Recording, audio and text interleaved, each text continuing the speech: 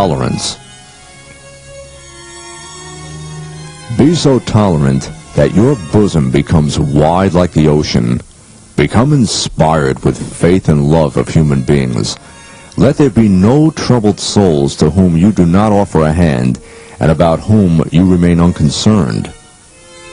Applaud the good for their goodness. Appreciate those who have believing hearts. Be kind to the believers. Approach unbelievers so gently that their envy and hatred melt away. Like a Messiah, revive people with your breath. Be mindful of the fact that you travel the best of colorful roads, following an exalted guide. Upon him be peace. Be mindful, too, that you have his guidance through the most perfect and expressive of relations. And then remember to be fair-minded and balanced in your judgments, considering how many do not enjoy any of these blessings.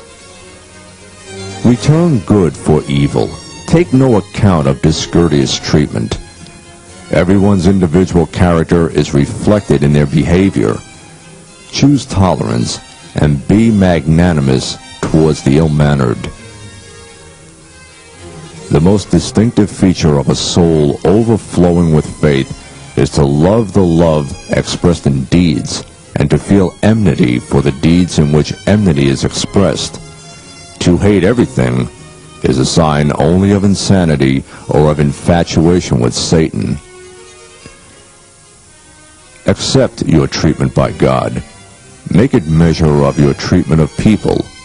Then you may represent the truth among them, and you will be free from the fear of loneliness in either world.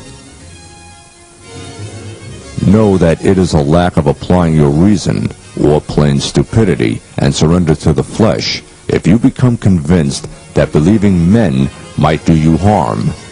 Apply to a spiritual master to stir up your heart and fill your eyes with tears. Judge your worth in the sight of your Creator by the space you have allocated to Him in your heart, and your worth in the eyes of people by the worth of your treatment of them. Do not be neglectful of the truth even for a moment, and yet, among human beings, be one of them. Take note of, and be attentive to, such behavior as causes others to be loved by you.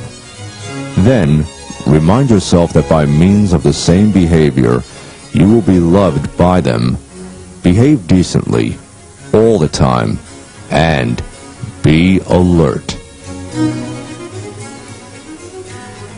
Refrain from applying to your carnal self to be a referee in any contention. Its judgment will always be that all others are sinful and unfortunate except yourself. Such a judgment signifies the destruction of the person, according to the word of the most truthful one. Upon him be peace. Be strict and implacable with your carnal self. Be relenting and lenient towards others.